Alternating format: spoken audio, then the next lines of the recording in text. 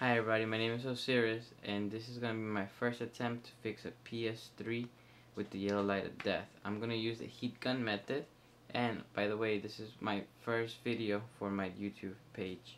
So I hope you people, you guys like it, and any comments are all welcome. Thank you. Using a heat gun. This heat gun has two settings, one at 570 degrees, and the other setting is at 1000 degrees. So far I watched a couple of videos. The average time is about 7 to 10 minutes, and the average temperature that people done this is around 500 to 700 degrees.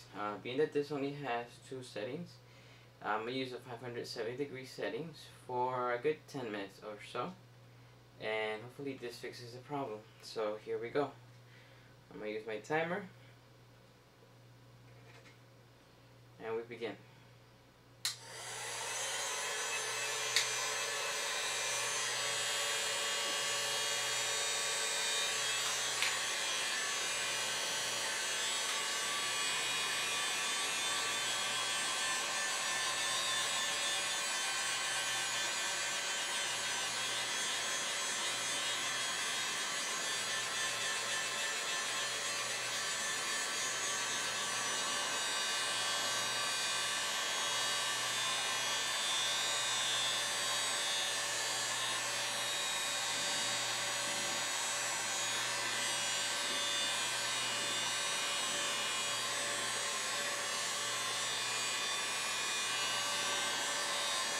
So right now basically what I'm doing is just heating up the board evenly,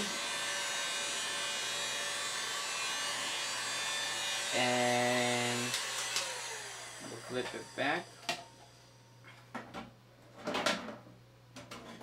We'll continue this process, going in nice round slow circles to get even heat distribution throughout the motherboard.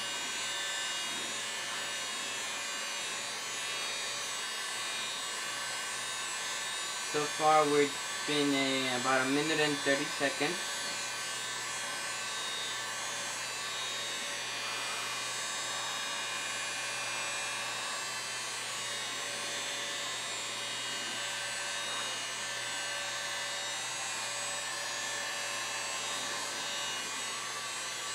A little touch, you'll see how hot the board is. It's going to get pretty hot. It's a good sign, and we will now begin heating up the the RSX chip, which is the reality synthesizer, and the cell processor chip. So we're going to focus our heat on these areas for the next 7 minutes.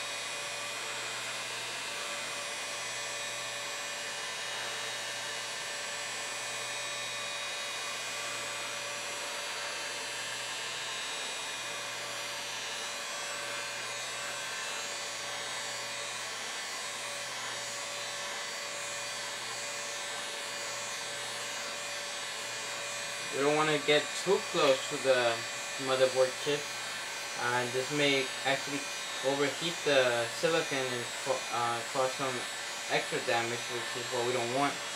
So we're just going to keep on doing nice slow circles. We still got about 6 more minutes,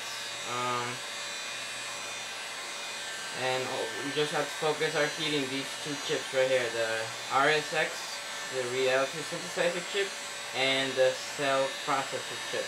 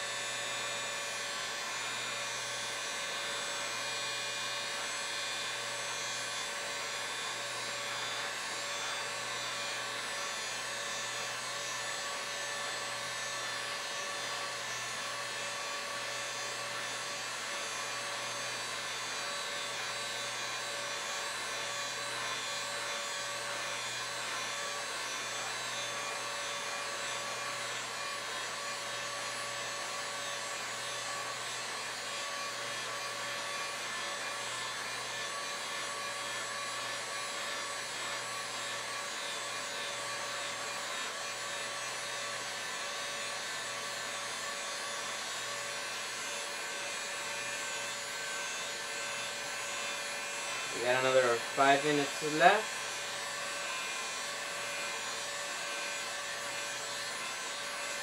I'm gonna pause the video here and resume back a minute before this is over. Okay guys, and we're back. We're almost done heating this thing for at least 10 minutes. 3 minutes to warm up the whole motherboard and 10 full minutes at 570 degrees to see if we melt some of that solder inside those chips. Hopefully everything is working and we haven't burnt our two processor chips. Next 30 seconds, I'm going to increase the heat to 1000 and hopefully this works.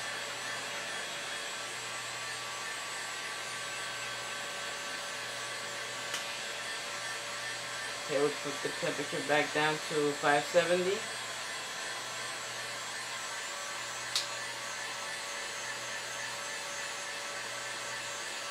We're at 1000 right now, and we stop. As you've seen before, we stop, and we're gonna let this cool down for a minute. So what I'm gonna do is, since this thing that has no other temperature settings, so we're gonna keep the heat on from far away for a total cool down of 4 minutes. That way the sudden change of heat doesn't crack any of the metal, doesn't cause anything to warp or any other parts to get damaged. So basically I'm still at the lowest temperature this thing has, which is 570 degrees. And I'm pretty much just blowing hot air all over the motherboard at a distance of about 14 inches for at least 3 minutes or 2 minutes. We'll just give this a minute and a half.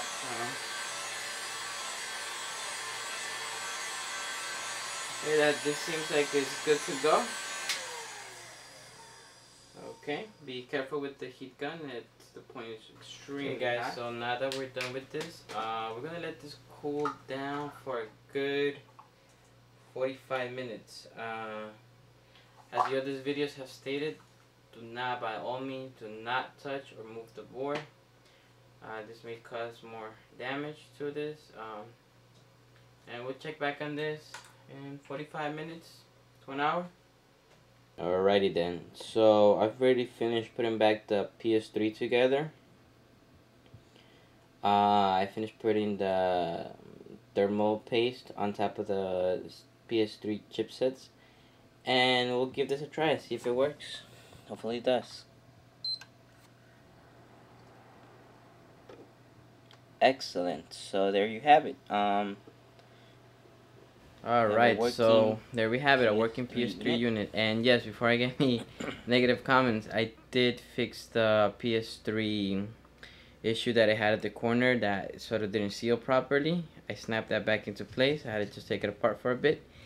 And pretty much it's been on for the whole day. I mean, I left it running the game Call of Duty Modern Warfare 2. I left it running that game on one of the levels where there's a lot of interaction.